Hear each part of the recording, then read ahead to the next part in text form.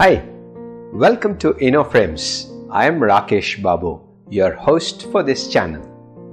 Can a wife's problem in the kitchen become an inspiration to innovate?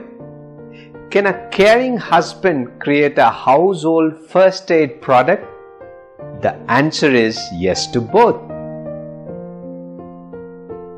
Earl Dickson, who was working with Johnson&Johnson, is attributed with the invention of Band-Aid, the adhesive bandage. Earl Dickson had married Josephine Knight Dickson. She would often get cuts on her hand during cooking activities. Most common method to take care of such a cut would be to place some cotton and wind a strip of fabric. This activity was not only difficult but also risky, as even a small wound infection could be an issue in those days as there were no antibiotics available. Such ad hoc method was neither easy nor safe. The moment of innovation came around in the early 1920s when Josephine shared this persisting problem with her husband. When Earl Dickson heard Josephine's experience, he instantly thought of finding a method to solve. He brought surgical adhesive tape and antiseptic cotton gauze, both products available in his company Johnson&Johnson. His initial solution was an 18-inch by 3-inch strip of adhesive tape with a narrow lining of cotton gauze in the middle of the adhesive tape. He then used a crinoline fabric to stop the adhesive tape from sticking to itself. This was neatly rolled and kept ready for use whenever Josephine wanted to use.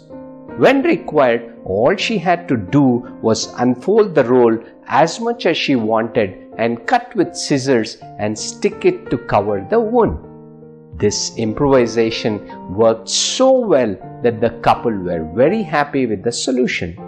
Not stopping at that, Earl Dickson took the idea to his boss, who saw the value in the product and launched the test batch with name Band-Aid. The product, as we all would assume, did not see instant fame.